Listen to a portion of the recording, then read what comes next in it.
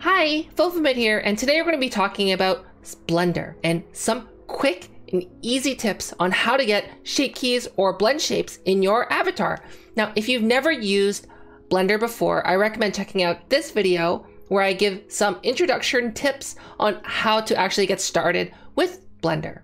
After watching today's video, you should be equipped with some skills on how to be able to better manipulate and create more facial expressions and cool shape keys for your avatar.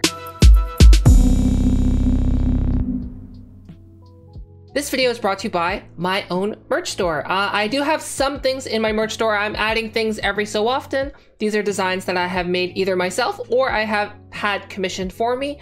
Please check it out, and there's going to be some cool designs that you might be seeing like right here. So before we get started, the first thing I like to do is I actually like to hide the armature. Since we're working mainly with the mesh, I find that when you have the armature on, it kind of gets in the way. So we're going to hide the armature by clicking the eye icon. Then we're going to select the part of the mesh that we want to manipulate. In the scene collection, you're going to click on the body mesh. Then you are going to go to the shape key tab.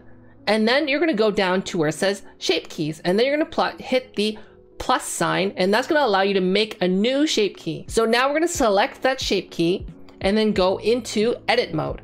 And then here in edit mode, we want to make sure that we set that new shape key's value to 1. So from 0 all the way up to 1. And then now on the mesh that we're going to be editing, we can select and edit whatever we want to do. So in this case, I'm going to be making the nose bigger.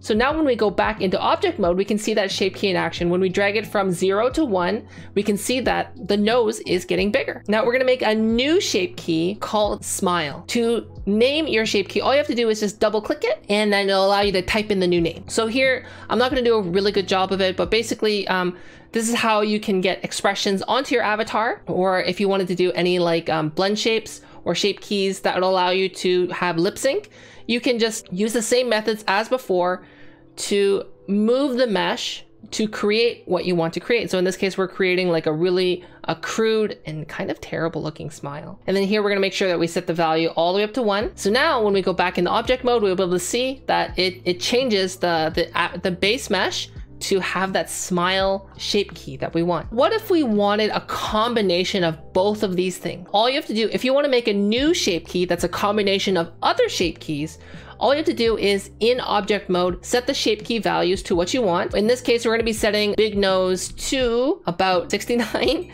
and then we're going to set smile to 1. And then we're gonna go to that little arrow down. You have a new option called shape key from mix. If you want to preview how this would look, all you have to do is set the original shape keys. So in this case, big nose and smile back down to 0.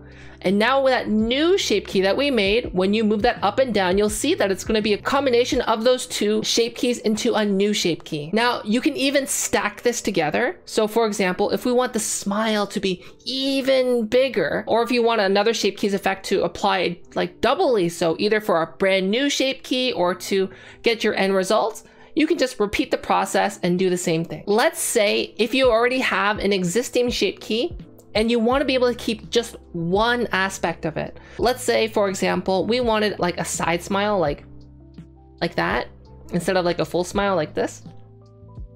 All you have to do is then in edit mode, select all of the vertices, so those little dots that you want to be affected by the new shape key that you want to make. So here we're selecting only one side of the mouth, and that's the only side of the mouth that we want to have animated or moved with this shape key.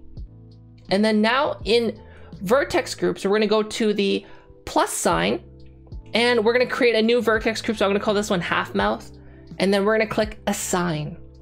So you can double check to see if it's actually assigned the new vertices, that new group, by you can go to deselect and select, and it should select only what you wanted. And now what we want to do is we want to use this selection to pull the one side smile from one of our new shape keys that we made. So in that shape key, you go into where the option where it says vertex group, and then there you are going to look for and select that new selection that you made.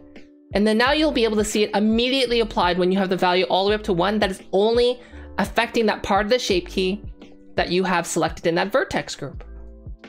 and then we can see it now going back, the full thing. And then if you go back and select that vertex group again, it's only going to be applying to that one selection that we had.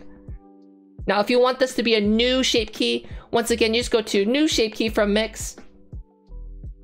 And then now you're going to have a new permanent shape key that's only with that one desired result of that vertex group selection and that shape key being selected. Now, let's say you have a bunch of shape keys and you've used it to change your avatar, but if you want this to be your default state of your avatar, then all you have to do is select the shape key and change its value to the desired result. And then in that arrow down drop down menu, you go to apply selected shape key to basis state. That means now that the default state for that avatar is now with that shape key that you applied to it there.